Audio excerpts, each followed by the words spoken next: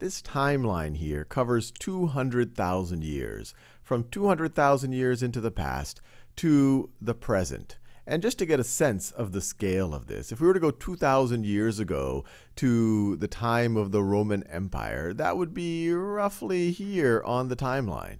If I were to say, when were the pyramids built? That would be roughly there on the timeline. So by human standards, this is a very long period of time.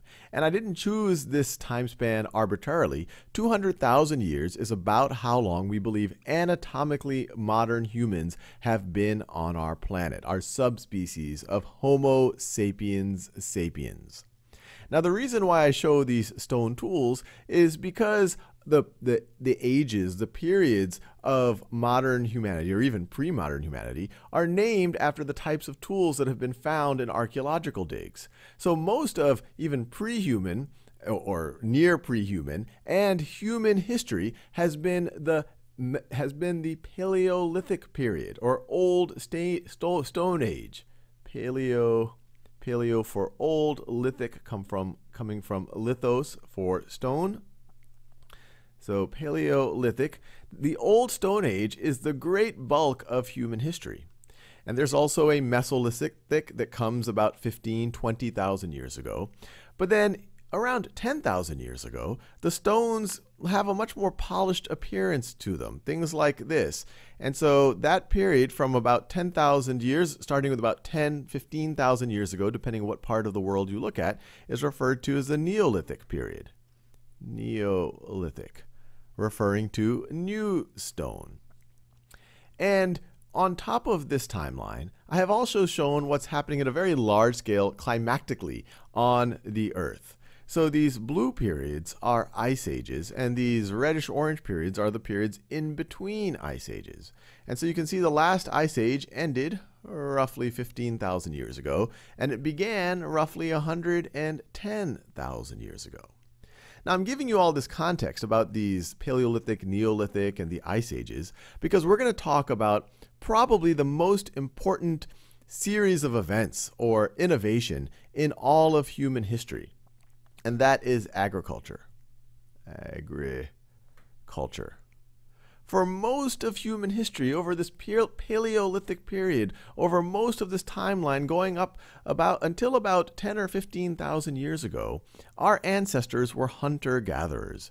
They would have to chase the game wherever it might be. They couldn't settle down in one place. Maybe there were a few that were near some sources of fish where they might be able to do some basic fishing.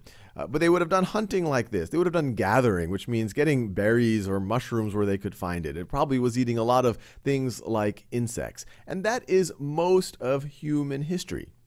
But then around 10 or 15,000 years ago, we have the advent of human beings taking nature into their own hands. Instead of saying, let's just follow the game wherever the game might migrate to, let's actually domesticate these animals. Let's take some of them, start breeding them so they're more suitable for human consumption, so that they are easier to raise, maybe more robust, and we will breed them and we will raise them for milk, for meat. We also started to domesticate plants. Instead of saying, okay, let's just gather those berries there where it happens to emerge, let's actually start to plant things and on a very predictable way be able to harvest them and so have a more predictable food supply. Both of these things allowed human beings to have a higher population density, to start to settle down, to have a more sedentary life. And this is a huge, huge, huge deal.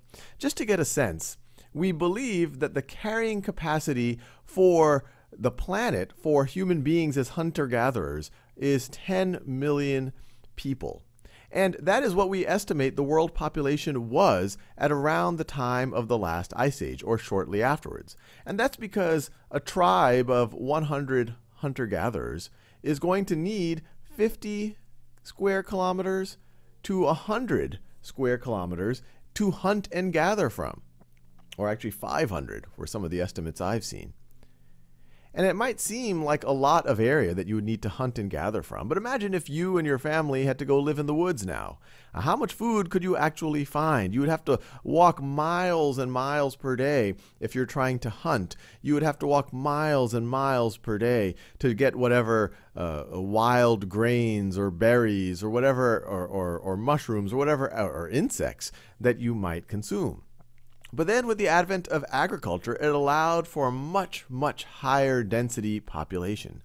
In fact, going from the birth of agriculture, which happens in the Neolithic period, the dawn of agriculture coincides with the Neolithic period. They're often used somewhat interchangeably. Going from that period 10, 15,000 years ago to the time of ancient Rome, so we're talking on the order of 10,000 years, the world population with agriculture exploded from 10 million to roughly 250 million. And that's 25x. And we know that from the time of Rome till now, another 2,000 years with agriculture, our population has gone up 28x. It's growing exponentially to 7 billion. And there's no way that we could have had this level of density without agriculture. Now, a key question is why did agriculture emerge right then?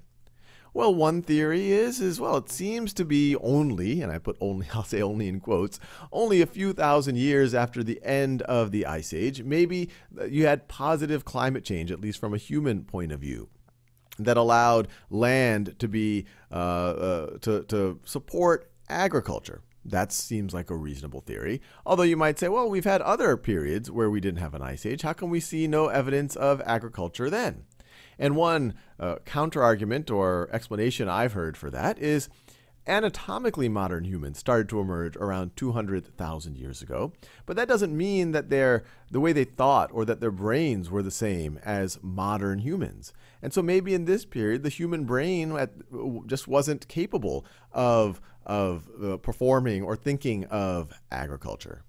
Other theories is that the human population through hunter-gathering kept increasing over time, and it was right after the last ice age that you really got close to this critical mass of population, at which point, for every extra human to be born, well, another human would not be able to live or not be able to be born because there was a fixed supply of food as hunter-gatherers. And so you could say out of necessity, maybe a tribe here or a little group there started to say, hey, well, what if we started to domesticate some of this cattle, or if we started to plant crops, all of a sudden they would start to have a higher density and their population could increase. And not only would they be able to survive, but they could also be very dominant in things like conflict. Once you start having agriculture, and as agriculture advances, as I mentioned, these people could be more sedentary. They wouldn't have to move around. They wouldn't have to move around all of the time. That allows them to create even defensive structures. You could have specialization, where not everyone is having to worry about specialization. Not everyone is having to worry about food all of the time.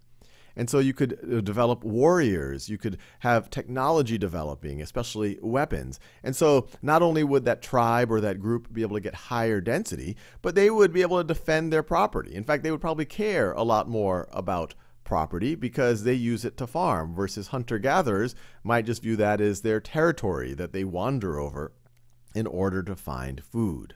Now, whatever the actual cause of the birth of agriculture, it has had profound implications on our society. You would not have had the birth of city-states without agriculture. City-states had high-density populations. They could not have been supported with hunter-gathering. You could not have had the development of technology, which people needed more time. You needed specialization in order to have that.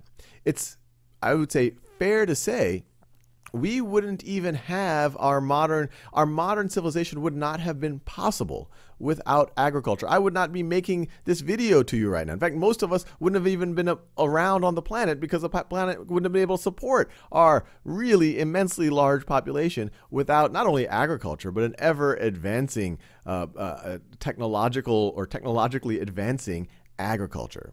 So it might seem like a small thing. You go from hunter-gatherer to agriculture, but it's been one of the most, maybe the most profound, well, it's probably up there with language and writing, things that have defined what makes humans humans. And to get a sense of where this agriculture was born, here's the various regions that we believe agriculture emerged from.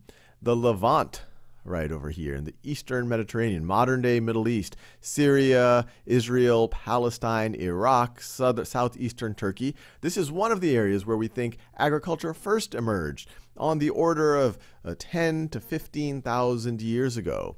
We believe rice came from China. I've seen estimates anywhere from 6 to 13,000 years ago. You have the potato and other crops coming from the Andes thousands of years ago. And this is just a sample of the areas where we see agriculture, both domestication of crops and animals, first emerging. And what's interesting is, over time, we're likely to discover other places as we have more archaeological digs and we find more fossil evidence of ancient agriculture and ancient peoples. And even the time frame where we believe this happened, the 10,000, 12,000, 15,000 years ago, that's likely to maybe move back a little bit as we discover older and older evidence. So I'll leave you there, but the big takeaway is most of human history, we were not only making rough stones for our weapons and our tools, but we were chasing animals wherever we could find it. We didn't have predictable food sources. We were gathering fruits and grains and insects wherever we could to support our families, and there was a limit on how many humans could be around. But shortly after the end of the Ice Age, it all changed. You had a population explosion, and we think that is due to agriculture.